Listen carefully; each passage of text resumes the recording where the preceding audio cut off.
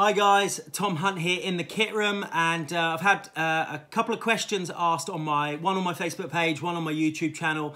They're both roughly around the same thing, asking about perch, how to locate them on canals. And one chap in particular, he's got a 10-year-old son, and he wants to know how they can find perch and get the best out of, trying to locate them. So I'm going to give you a few tips. So I've made a longer version of this as well, but it's about half an hour long. So I've just decided I'll put that one up as well, but I'll compress this into some lures, some tips and some location things. Now, the first thing that I want to try and say to people is about lure size. The reason that you want to go to canals, especially if you're with youngsters, I keep a little setup in my car that's got my little pouch, super lightweight, that will take everything I want, jig heads, lures, bit of fluorocarbon, got my mat, got some pliers, keep that in the car, a little net and a super light rod, and I keep that in the car, and I sometimes steal half an hour down the local canal, an hour down the local canal. It's all about going light and getting bites, all right? But one thing that I see is some people thinking they're fishing small enough, and they're not for this type of thing that we do on canals. All right, so typically we're fishing for ounce. You can get them up to 3 pound, but really most of your canal perch fishing is going to be an ounce to about 10 ounce fish. All right, so for me, I tend to go very, very small. Smallest one here, 1.5 inches. We then go up to 2 inches. If you can see that one. Now, the next one up is a Stanley the Stickleback, Westin Stanley the Stickleback, and that is 5.5 centimetre, which is 2.25 inches. But you can see how much bigger that's starting to get above the 2-inch one immediately. I then go up to a 6.5 centimetre Westin Westin Hypo Tees, this is, and you can start to see, and then once we're up to a 7.5 centimetre, that's only 3 inches, but that compared to, what I would put on, there is an enormous difference between, 1.5 inches and 3 inches. Well, there's a big enough difference between 2 inches and 3 inches, if you can see that properly. So when we're talking about finesse fishing, make sure that you're actually small enough to start with, because 1.5 inches and 2 inches is the perfect for getting plenty of bites. Once we're up to this size, I would class that as my canal pike fishing type lure, and I'm really only at 3 inches because most of the pike in there are going to be 12 ounces to about 3 pound. All right, so keep it small, keep it finesse.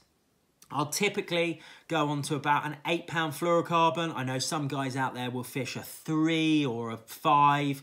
5's the minimum that I fish if I'm really finessing, but typically I don't go that light because there's so many of those small pike in there as well. I don't want to get bitten off. So 8 pound is normally about enough insurance for me. Now, in terms of where are you going to find them? So most people will know this, that perch are absolutely structure addicts. So, I think this was actually mentioned in the question to me. We tried all of the normal spots, but can you give us some tips on some other things? So yeah, always the first thing, locks, bridges, outflows, weed beds, overhanging trees. Any type of structure, any type of weeds. It's why perch have stripes on them, because they want to be blending in with some sort of structure, some twigs, some rushes, some weeds, because they're ambush predators, okay? They want to blend in with that background. They absolutely love feeding on all of those invertebrates as well that will be around locks, bridges, walls, structure, etc., etc. So they're always the best places to go. But I do have some top tips beyond that. First one is based on water temperature. Second one's based on water clarity. Water temperature. Once it gets up a little bit warmer, so once you're into the spring in kind of May time, summer and autumn, water temperature's high, the perch will spread out away from their locks and their bridges, but they do tend to be, you'll find them in little packs. They'll hunt in little packs and they'll spread out. But what you want to do is, if the water is deep enough on the inside, they will still be structure addicts. They will just go very, very tight to the tins. So I catch perch under my feet all the way in between a lock and another lock. For example, if you've got anywhere that you've got tins where boats can come in and it's designed so that, you know, you've got at least sort of 2 foot depth, those perch will be right underneath your feet.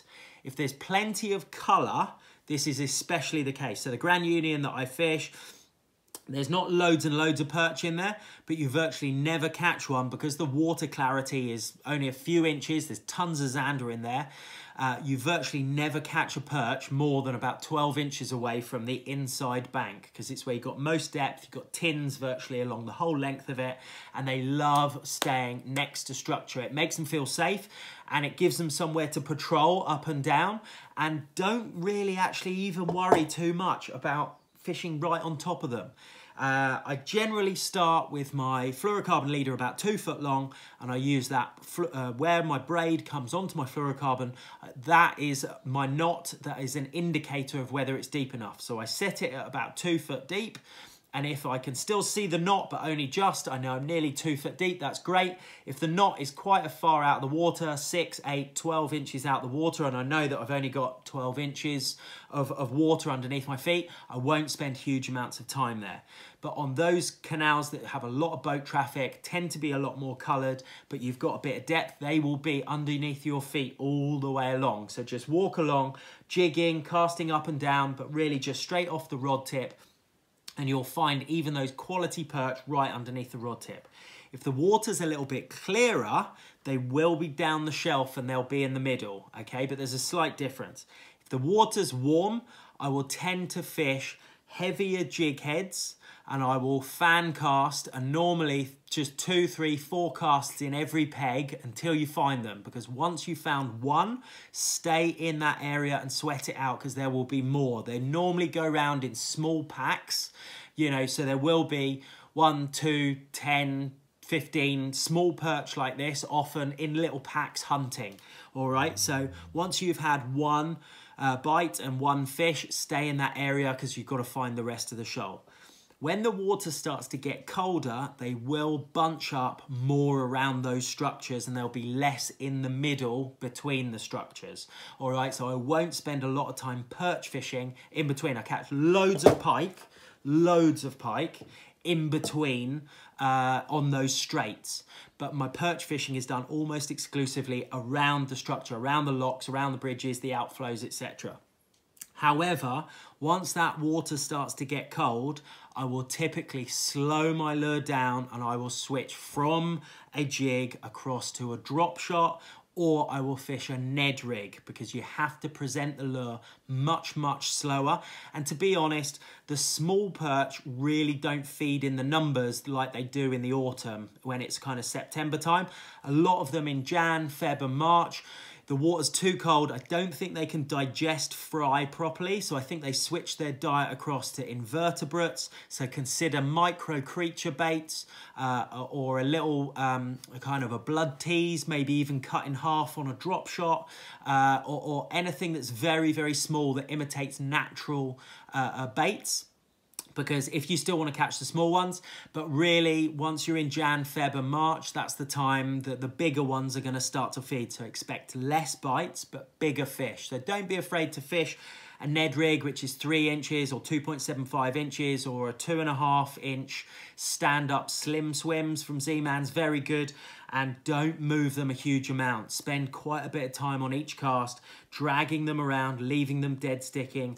And the reason it's so good, that buoyant material stand up off the bottom is so much easier for them to come down and eat, rather than trying to pick up a bait that's laid flat on the bottom when they're not hugely hungry and they're not hugely interested. So a little bit of difference there between warm water and cold water.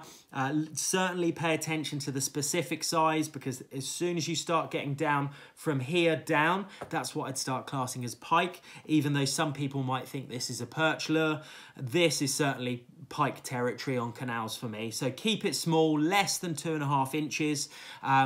Summertime, little bit heavier jig head, 3 grams, 2.5 grams, bang it about a bit more if there's colour in the water right on the inside, but keep around structure.